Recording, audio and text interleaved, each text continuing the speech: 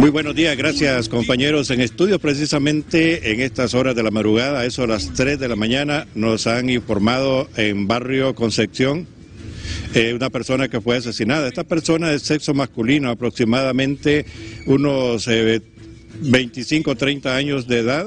Esta persona quedó tirada boca arriba después de recibir varias heridas de arma de fuego.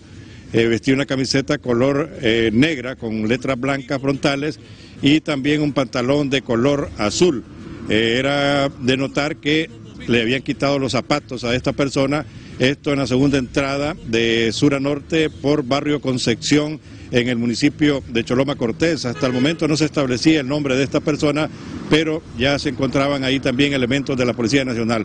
Esto ocurrió a una cuadra aproximadamente del Puente Blanco, conocido aquí en el río Choloma, y que definitivamente es el único hecho violento que se ha generado en este fin de semana en el municipio de Choloma, Cortés. Es lo que tenemos a esta hora de la mañana, una muerte violenta que se registra en este municipio en la zona norte del país. Compañeros, a estudios, buen día.